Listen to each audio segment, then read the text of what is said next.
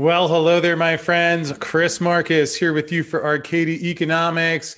Continuing on my coverage of the Maestro, Jerome Powell, and his fine work in the bond market.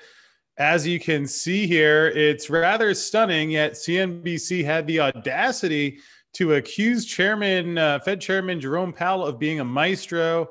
Alan Greenspan must be furious, rolling around with his own money printing press somewhere out there right now. But I knew I'd seen this yesterday. Unfortunately, I had the link. It's harder to find on CNBC's homepage today, where they're not as overtly calling him the maestro because, well, yesterday they were selling the narrative that he had calmed the markets. Today, the bond market, I think it's safe to say, is officially in panic. I did another video earlier today that covers some of the commentary, so it's not just my opinion, but there's 9 basis points in Jerome's face in just today. Let's get the 5-day chart. Take a look at how that one looks. So there we go. There's a nice spoof. I think that was right on the announcement, spoof downward.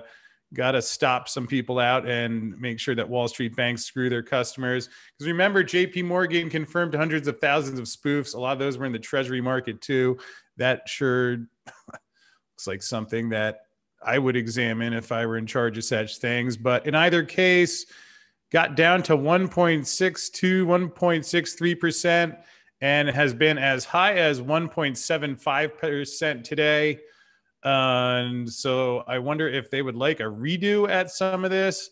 Jerome Powell managed to keep the volatile bond market calm and the stock market rallying. Yes, that is quite a trick, although I'm not so sure he pulled it off. Here's the year-to-date on the bond market.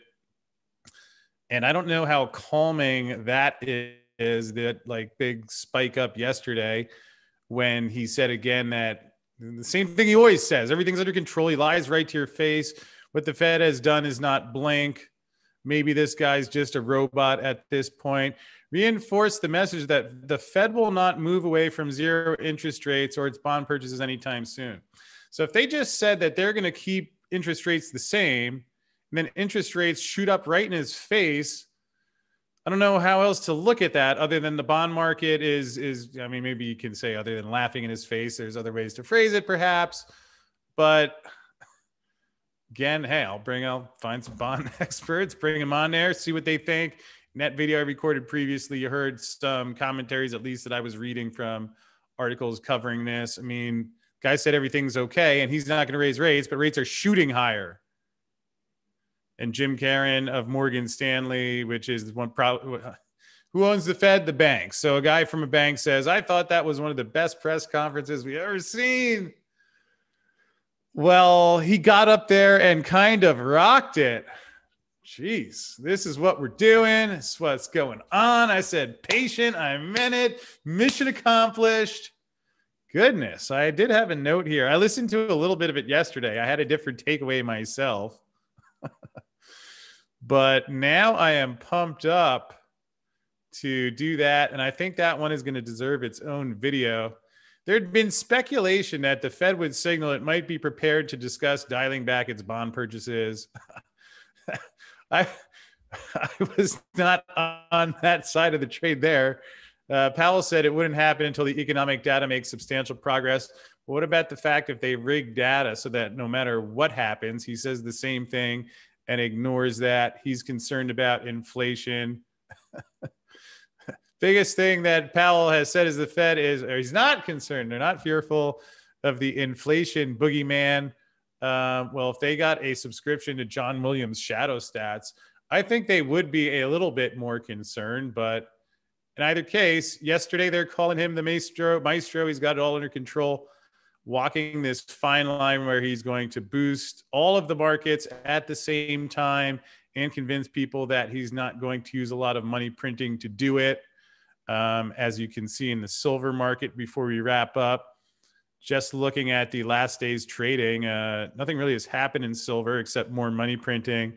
Yet you see spoofs on the way up and down so the banks can screw their customers in either direction, which at least is why I am excited. I think I am done with interviews for today. So found a new silver jewelry store here in Austin. So I'm going to go shopping because I think I have an idea of how this is going to end. But by all means, that's just my opinion. And if you think this paper silver scheme seems a little odd, then I don't know, could be worth looking into. And lastly, a quick note, we do have a new sponsor to the show. Well, actually not entirely new.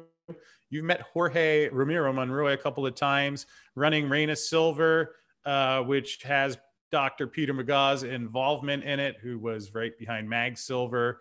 And excited to announce that Reyna is going to be a regular sponsor and guest on the show. So certainly, if you are of the school of thought that silver price is going to rise, then Reyna is one to keep an eye on. Link to find out more about them in the description field below. And we'll be having Jorge, and I believe we're going to have Dr. McGaw on soon as well, which will be fun.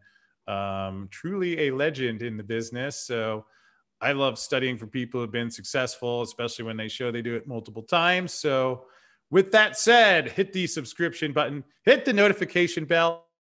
Go have a wonderful day. Be glad that you knew about all this stuff in advance. Be nice to your neighbors who are just getting it now, and don't be a complete smartass like me and say, "Hey, you may want to check the bond market." It's in fact, it was interesting. One last note: last Saturday, I think it was. I was at a birthday party. There was a guy into real estate. That was the one that told me that a house had just sold $300 over listing price. And I said, what about the bond market? Is anyone concerned about that yet? And I mean, he was a smart, I'm not saying this negatively. He was a smart guy. He just hadn't been looking at that. So I don't think that the rest of the world is focusing on what we're digging into every day here. So anyway, which is kind of cool to be able to see it before it happens. That's what I've spent the last 10 years being prepared for. I think it is happening now, although again, let's remember we're all in this together. And I will set a good example of being a positive, we'll focus on the good stuff, of which there's a lot of it out there. And go have a great lunch. And there's some more stories, especially Joe Biden, I think it's appropriate to say, threatened Vladimir Putin, who apparently answered back today. I got you covered. We'll be back.